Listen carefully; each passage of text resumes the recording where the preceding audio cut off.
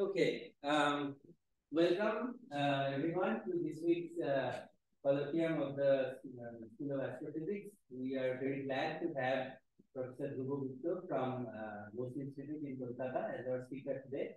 Professor Gupta did his PhD from Kaha Institute of Nuclear Physics in 2001, and then he did a postdoc at University of North Carolina at Chapel Hill and Triangle University Nuclear Laboratory.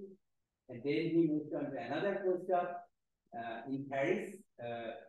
And instead of saying the difficult to pronounce French name, I just done the name of the Institute for Nuclear Physics in Paris.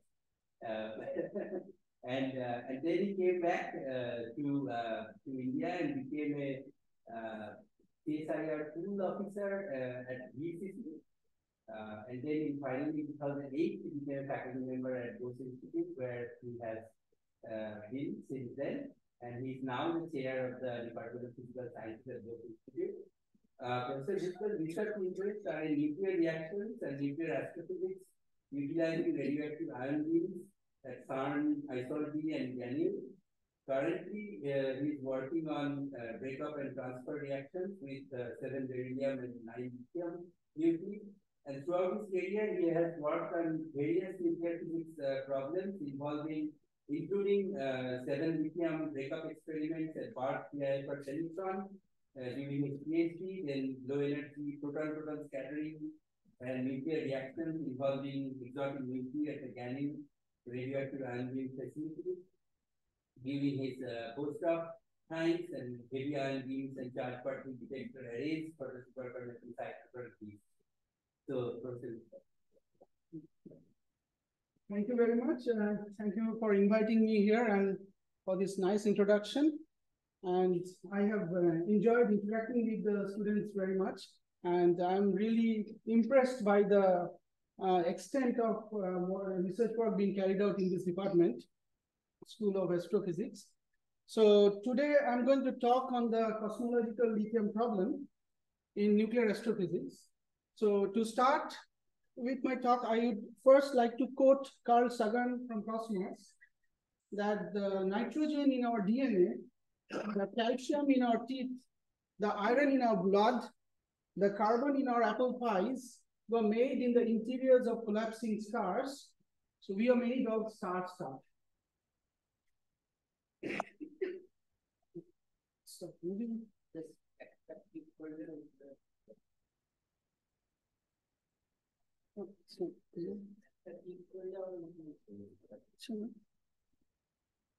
Let's see. Okay, so my T-shirt actually gives the correct message that the person in this T-shirt is 13.8 billion years old. On all of you also. Okay. So this is the plan of my talk. So I would touch nuclear astrophysics, rare isotope beams, and exotic nuclei in the context of the cosmological lithium problem, acronym as CLIP, and whether there is a nuclear physics solution to this problem. And I will discuss our experiment on the beryllium 7+ deuteron reaction at CERN to find a nuclear physics solution to the problem. And lastly, I will discuss the results and output. So nuclear astrophysics aims to understand the origin of elements and energy generation in stars.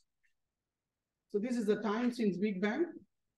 And during the formation of the universe 13.8 billion years ago, in the Big Bang, only the lightest elements were formed. So this is a few minutes after the Big Bang, when the mutual interactions between the nucleons led to the formation of light nuclei, hydrogen and helium, along with trace amounts of lithium and beryllium. So this is the era of nucleosynthesis, commonly known as Big Bang nucleosynthesis. Now, all the other elements are formed much later in the stars. The subsequent nuclear processes synthesize the heavier nuclei during stellar evolution and in violent events like supernovae. Now, from astronomical observations, it is found that hydrogen and helium constitute about 74% and 24% of all baryonic matter in the universe. The heavy elements comprise the rest 2%. So the natural question is why these elements are found in their observed abundance. To answer that, we have to appreciate that nuclear physics plays a key role in the processes that take place in the universe. These nuclear reactions produce neutron and proton-rich exotic nuclei. To understand where the elements come from and their abundance, the properties of exotic nuclei and the nuclear reactions which created them must be understood. So this actually led to a worldwide effort into pursuing rare isotope science. By rare isotopes, I mean unstable isotopes or nuclei that are not found naturally on Earth, and therefore it's exotic. And these isotopes can only be produced and studied in the laboratory. So these measurements involved in this laboratory, the measurements involve exotic nuclei which are very neutron and proton rich. So this is the worldwide facilities in rare isotope beams. You need a beam to do the experiments, a beam of rare isotopes. So these green colors are the countries which have these facilities. This is the nuclear physics equivalent of a gold rush, rare isotope rush. So obviously the goal is to study nuclear structure, reactions, and astrophysics. The experiments with the new isotopes produced will lead to a detailed description of nuclei, explain the origin of the elements in the cosmos, providing an understanding of matter and neutron stars, etc. So new rare isotope beam are also called radioactive ion beam, RIB. These facilities are coming up all over the world, and also there are several upgrades being carried out at present for the already established facilities. So it can be envisaged that cutting-edge experiments in nuclear science would pervade the near future. Now, you know that nuclear physics studies require beams of energetic particles to induce nuclear reactions on target nuclei. This actually led to the development of accelerators and exploration of stable nuclei along the valley of stability. So this is the story during 1950s to 1980s. The unstable nuclei with extra protons or neutrons form the valley walls. So this is a valley of stability. So here it's more protons, here it's more neutrons. So unstable nuclei with extra protons or neutrons, they form the valley walls, which decay quickly, even within milliseconds. The limits of nuclear binding. So these are the limits, where for a fixed number of protons, no more neutrons can be bound, or vice versa. The so-called drip lines, the proton drip line and the neutron drip line, these were largely unknown. Also, the neutron side of the valley is poorly understood as compared to the proton side, because scientists aren't sure where the drip lines exactly lies. So with the advent of radioactive ion beam facilities, explorations of these limits started in the 1990s. Now, in very neutron-rich nuclei, the neutrons will reach far beyond the proton distributions. So there is a separation of the neutron and proton density distribution. So this separation might cause some changes in nuclear properties. Particularly, the spin orbit term may be substantially modified, causing changes in shell structure, and which may have serious consequences in stellar nucleosynthesis. So how do you produce these exotic nuclei? So these are short-lived.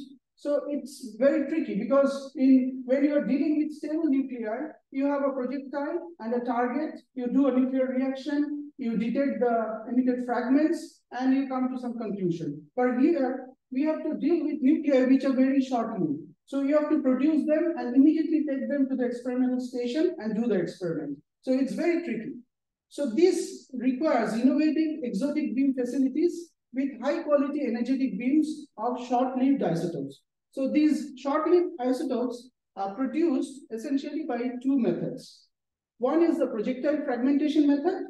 Another is the ISOL method. The ISOL stands for isotope separator online. Now, in this method, a heavy ion beam like uranium of energy, say 100 MeV per nucleon to 1 GeV per nucleon, hits a thin target. There is a thin target here, like beryllium or carbon.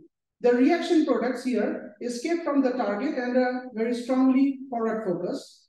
There is a fragment separator, which is an electromagnetic element. This separates the reaction products, and you get a radioactive ion beam, and you immediately transport it to the experimental station to do the experiment. In case of the ISO method, it's a light ion beam, such as proton of energy like 1 GeV, is irradiated on a hot, thick target, like uranium, to induce fragmentation or fission reactions. So these products, they diffuse out to an ion source, where they are ionized, and after extraction, they are separated and post-accelerated, and then they are taken to the experimental cell.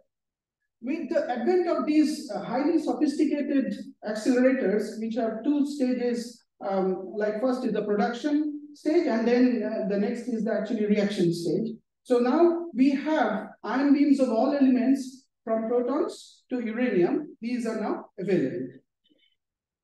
So this leads to this world of nuclei. So here you see these black dots. These are the well-known and stable nuclei. And this yellow region are the nuclei which are unstable, and we have studied a little bit about them. But there is a vast green region which is an unknown terrain called terra incognita. So all these whole landscape consists about 7,000 nuclei, and we try to develop our knowledge of 300 stable nuclei to describe the nuclear landscape of about 7,000 nuclei. And I have already said that from the drip lines, these nuclei on the either side of the stability live only for a finite time, and they undergo beta decay and go to the line of stability. Now, when we study these outer edges of this unstable region, there have been major discoveries of unexpected new phenomena. The exotic nuclei that we studied, they have some strange structures like nuclear halos, nuclear skins, and also a modification of magic numbers. So you have studied in your textbook magic numbers like 2, 8, 20, 28, but now we have magic numbers 14, 16, 32. So there is, lots of major discoveries, and these exotic nuclei are, it's immensely strange structures and phenomena are being observed in case of these exotic nuclei. Halos and skins, those are like in the images? I'll just show you. Okay, so here I show you this famous halo nucleus, maybe the first discovered halo nucleus. This was discovered in 1985 by a postdoc, Misao Tanihata at Berkeley. And then this new nuclear physics, when I teach my students, I call it reincarnation of nuclear physics. And so with this nucleus actually started that. So here, this is a lithium-11 nucleus. It has got 3 protons, and in the core lithium-9, it has got 6 neutrons. But these 2 extra core neutrons, they partially escape this tight grip of the core and spend most of their time outside the nuclear core. So this leads to an extended volume of low-density neutron matter surrounding the dense core. It has a very low separation energy of 300 keV. Now you see that the size of this lithium-11 nucleus, this is of the size, around the size of a lead nucleus. So it's how much it is extended. So the 2 halo neutrons in lithium-11, they move in a volume typical of a lead nucleus, which is 24 times the volume occupied by the lithium-9 core. So for this halo nuclei, the weak binding and short-range nuclear force, due to this, the neutrons can tunnel out to the classically forbidden region, and the uncertainty principle ensures that such bound states have a short lifetime, a few milliseconds to some seconds. So there are some characteristics of halo nuclei, like there has to be decoupling of core and valence particles, there is a very small separation energy, and there is very low orbital angular momentum, otherwise the halo would not form. So that's why there is, due to the Coulomb barrier, there is very few cases of proton halo candidates. Mainly it's neutron halo. So now I would like to just show you this very famous paper in 1948, the alpha beta gamma paper. This is Alper and Bethe and Gamma. I think Alper was a PhD student of these of Bethe and Gamma. So this paper was on the origin of chemical elements. Now, the standard Big Bang model of the primordial universe is very successful in accounting for the observed abundance of the light elements. The only astrophysical input to the Big Bang nucleosynthesis calculation is the baryon density of the universe, which is now known very precisely. However, the BBN theory fails to predict correctly the observed abundance of lithium-7. So this brings us to the cosmological lithium problem. Here in this graph, you see these bands which are observations, and these lines are the BBN predictions. So BBN theory overpredicts the abundance of lithium-7 here by about a factor of 3.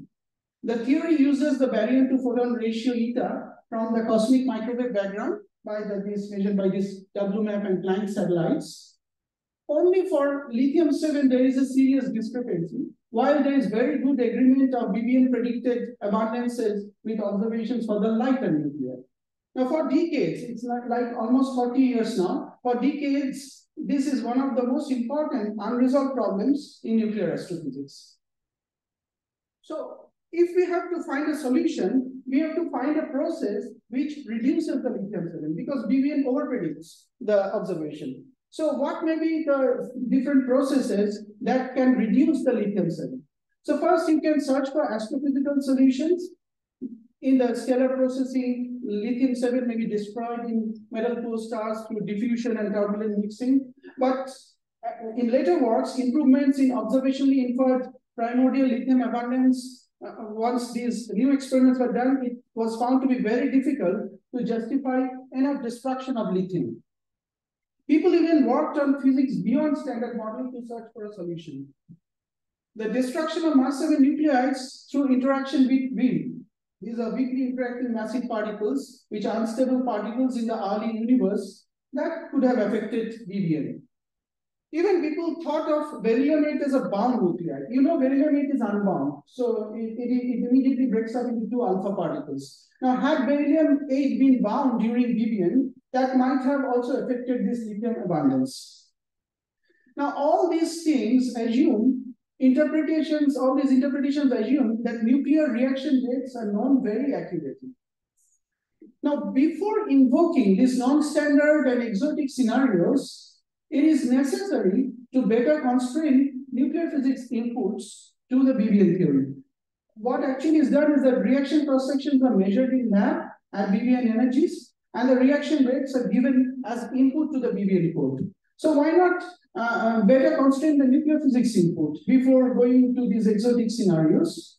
So if we consider the nuclear physics aspects of this lithium problem, we would see that in BBN, lithium-7 is effectively destroyed through this P-alpha reaction, and 95% of the primordial lithium-7 is actually a byproduct of the beta decay from beryllium-7 after the cessation of nucleosynthesis. So it's the source of lithium-7 is mainly beryllium-7. So if we have to search for a solution in a nuclear physics way, we have to then study beryllium-7 because this leads to lithium-7. So if we search for the production and destruction channels of beryllium-7, we see that this reaction is mainly the production channel of beryllium-7, but this is well studied in laboratory with uncertainty less than 5%. But the destruction channels, these 3 reactions are important. Destruction by neutrons, by these 2 channels, and destruction by deuterons. Now, there has been several works in CERN to study this destruction by neutrons, and those were found to be insufficient to account for the anomaly. So the only reaction that is left out is this beryllium-7 dp beryllium-8 star, which then breaks up into 2 alpha particles. So there have been some theoretical works which predict that poorly measured or unknown resonances in this reaction may enhance the cross-section of beryllium-7 destruction. So that might account for the lithium-7 anomaly. So can beryllium-7 plus deuteron actually solve the anomaly? There were some sensitivity studies that in this reaction, if the reaction rate is larger by a factor of 100, that will solve the anomaly. So there may be some resonant enhancement in this particular reaction that we need to search first. So what is the proposed beryllium-7 destruction mechanism? So this deuteron plus beryllium-7, this reaction can lead to a very highly excited state in boron 9. which might decay by proton and beryllium-8 emission of beryllium-8 at a very highly excited state, which will then decay into 2 alpha particles. So, are there some contributions of these higher excited states in beryllium-8 that might account for that extra cross-section of destroying beryllium-7, whether that can solve the lithium anomaly? So, this destruction reaction was studied since long back, even in Caltech 1960, and then Luvanulov in Belgium. It is a radioactive ionic facility in 2005. And then in Oak Ridge 2011, and also Osaka RCNP 2011, and lastly in 2019 at Florida State. But all the data in all of these experiments, there is large uncertainty in energy and cross-section at BBL energies. It's very difficult to measure because of low statistics. The beryllium-7 destruction could be enhanced by unknown or poorly measured resonances, but it was not correctly found. So to determine fully the contribution of this particular reaction to the lithium abundance, it needs to be measured for beryllium excitation around 16 MeV, which was not done earlier. So people could study only up to like 13 MeV excitations, but not above that. But there are several excited states above that, which might be, there are some resonances there, which might account for this cross-section.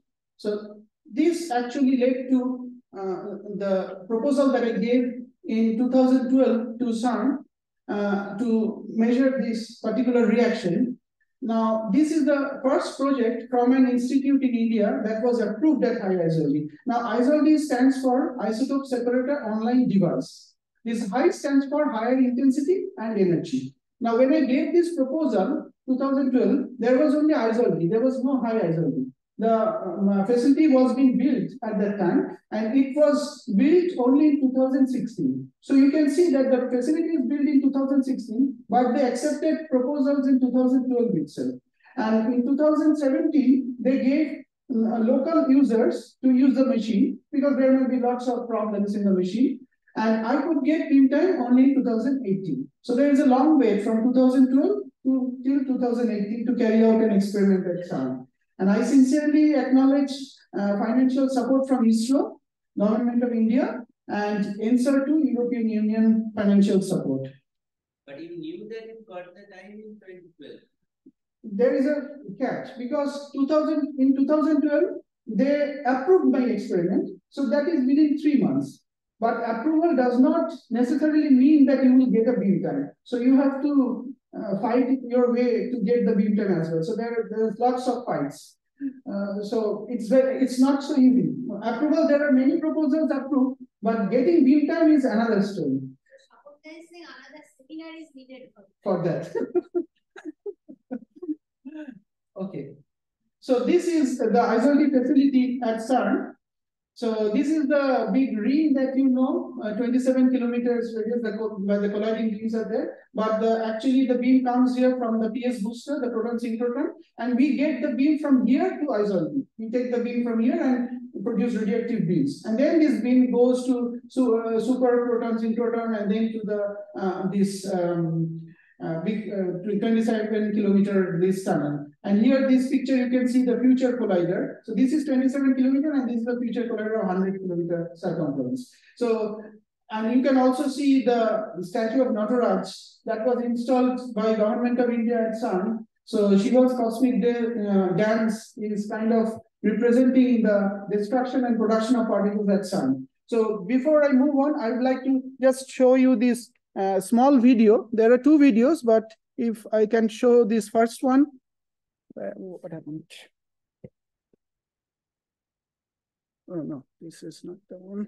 Escape out of it. Clicking that. Yeah, but it's not clicking. What? Which one? Want to click that and okay. Oh no, it's not. Doesn't the other option is that after the talk also if you want. But actually, I would like to show this video first, and then can you just click the first one, the first YouTube video? Let's see if it is embedded from there. Yeah, so should work. Not showing.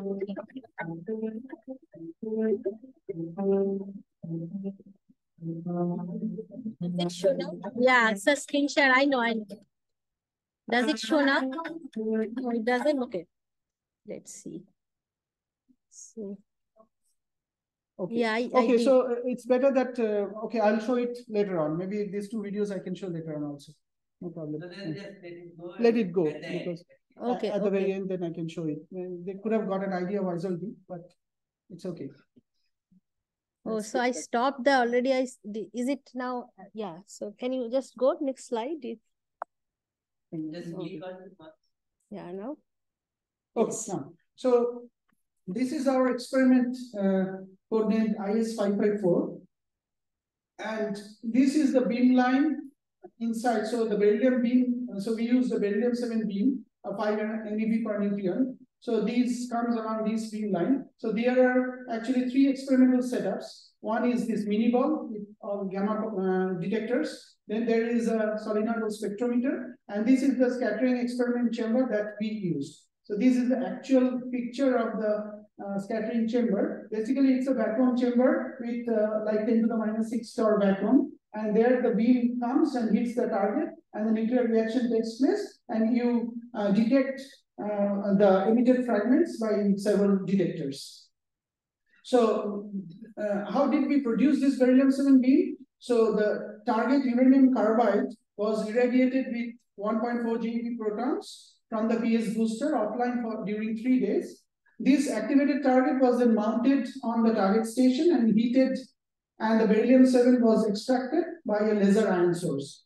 And then it's accelerated using the ISLD post accelerator. Now for radioactive beam, since the beam intensity is very low, you have to be very cautious about the impurities. You have to clean the beam very much. So a stripping point and a dipole before the experimental station was used to clean the beam to beryllium 7 4+. So you can see, since beryllium 7 has 4 protons and 3 neutrons and 4 electrons, so you have stripped all the electrons, so its charge state is 4+. So, and it's a very clean beam, so we got very good data using this beam. So this is the beam profile of the beryllium 7 beam, and this is the target ladder. Now, what happens is that since it's a vacuum chamber and you need to use several targets, so you cannot just open the chamber and then change the target, because opening the chamber will then again doing the vacuum to 10 to the minus 6 will require 6 to 7 hours. So these targets can be changed from outside. So you can see there is this collimator. So for beam, whether the beam is properly tuned, it's properly going. So this collimator is for that. And there are several targets, CD2, CH2, and MEG targets. So whenever it's required, we can adjust it from the outside and to the desired target. And this is the detector setup inside the chamber. So this is actually a simulation. So you can see how the detectors are set up. First, these are all silicon detectors. So first you have an angular detector which covers forward angles 8 to 25 degrees.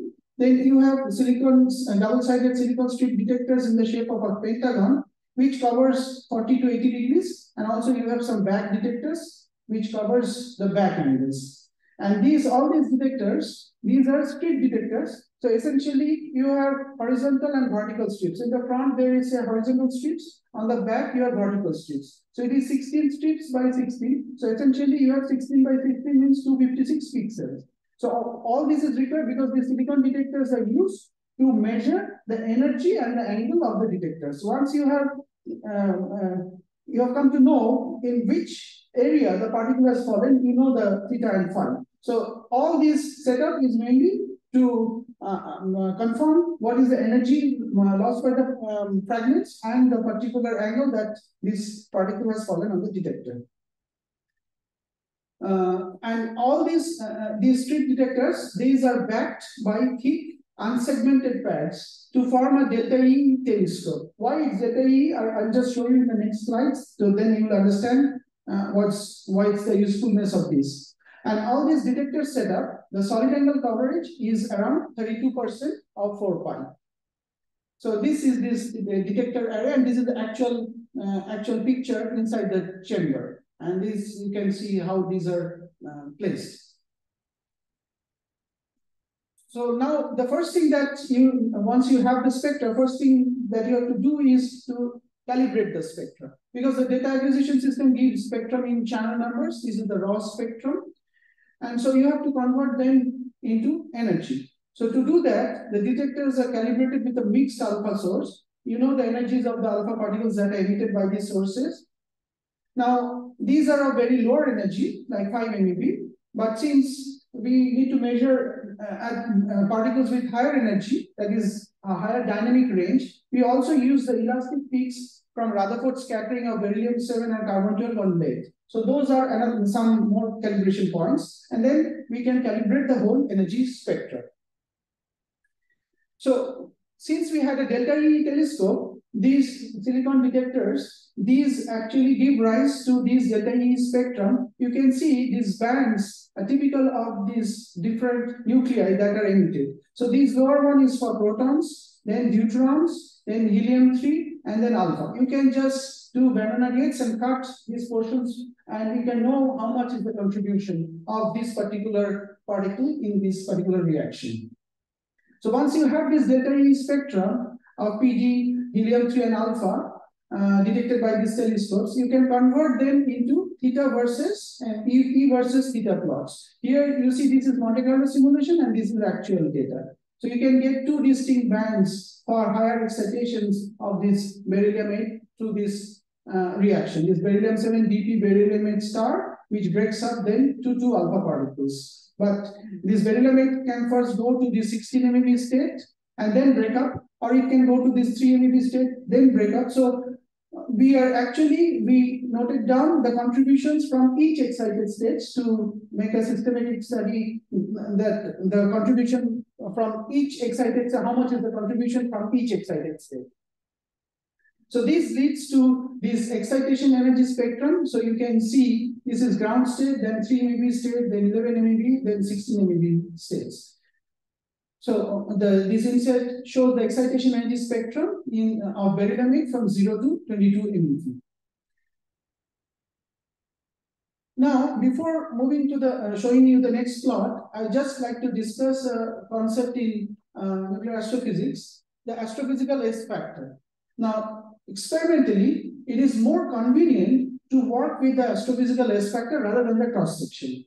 So this cross section that we measure in the laboratory, that can be broken up into two parts. One is this AC, it is of nuclear origin and having weak energy dependence. And the other part is non-nuclear origin, and it's a strong energy dependence. So this is the this cross-section measured for this particular radiative capture reaction, helium-3 plus alpha going to beryllium-7 plus gamma. Now when you calculate the astrophysical S factor, you see it's very flat.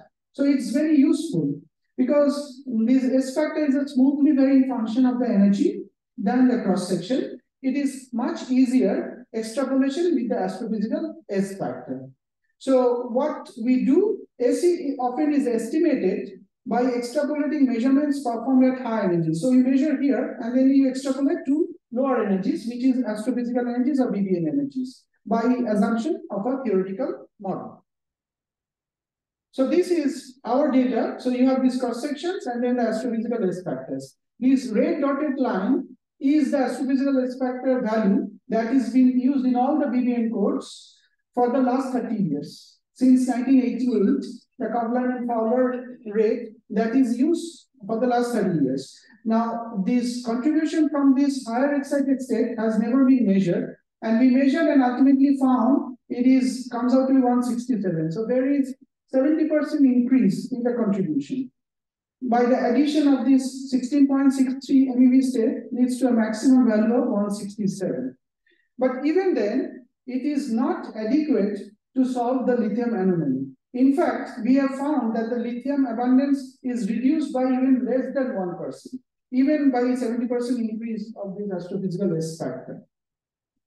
So the conclusion is this contribution of higher excited states in this particular reaction do not solve the cosmological lithium problem. Now, while we are trying to solve the lithium anomaly, so we could notice that there is another anomaly by the lithium-6 nucleus. But in this case, the BBN predictions are just reversed. So in lithium-7, the BBN over-predicts, while for lithium-6, it under-predicts. And this is happening only for the lithium nuclei. That is also very interesting. Though some of the lithium-6 observations are controversial, but only a few are confirmed. But then how to explain this lithium-6 plateau? So are there novel reaction pathways or resonant enhancement of otherwise minor channels which might explain this lithium-6 anomaly?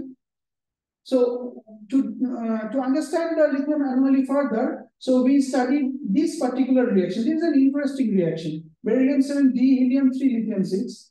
In one way, it is destroying beryllium-7, so it can affect the lithium-7 anomaly, and also it is producing lithium-6. So it can also affect the lithium-6 anomaly. So this reaction may impact both cliffs, both the cosmological lithium problems.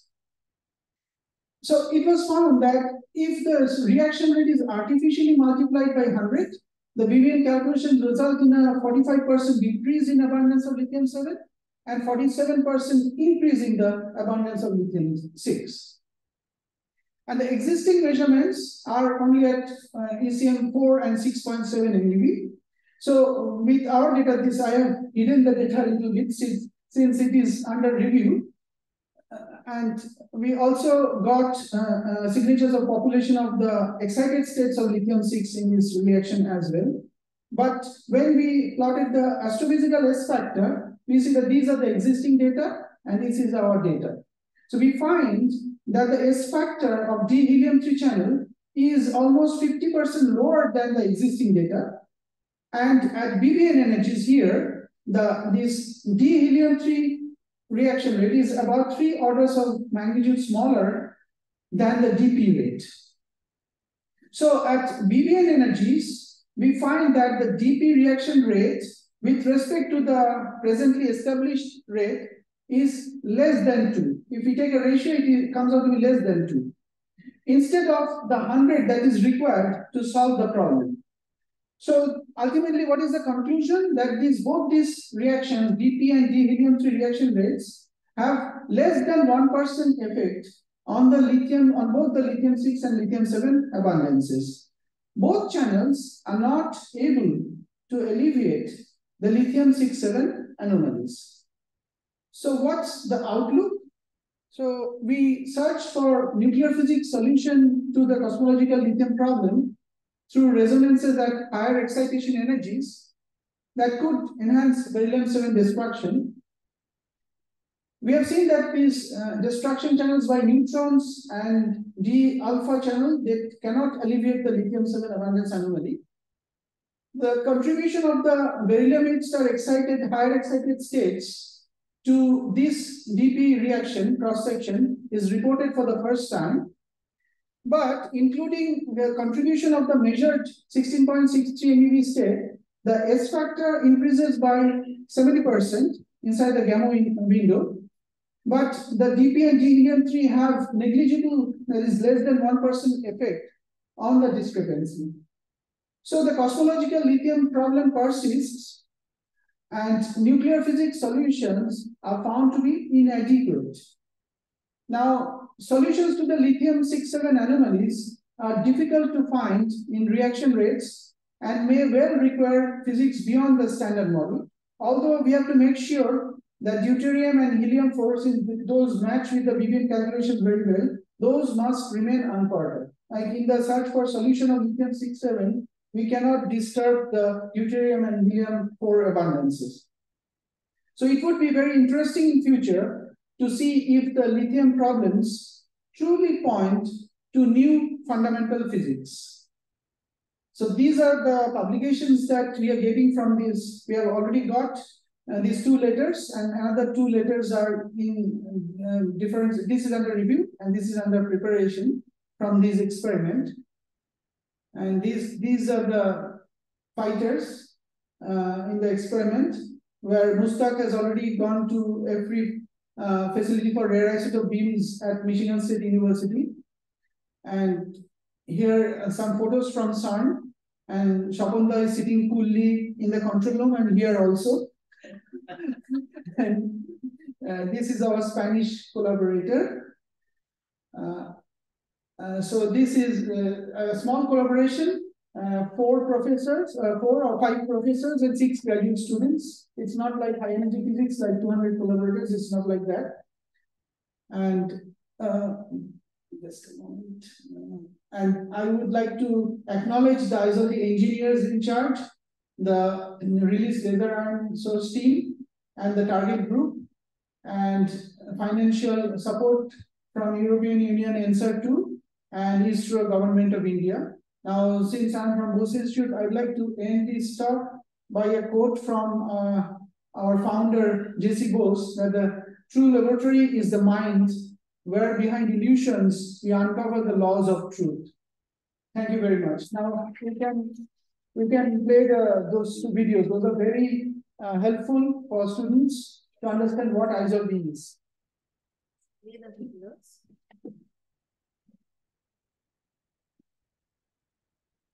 We can end the talk.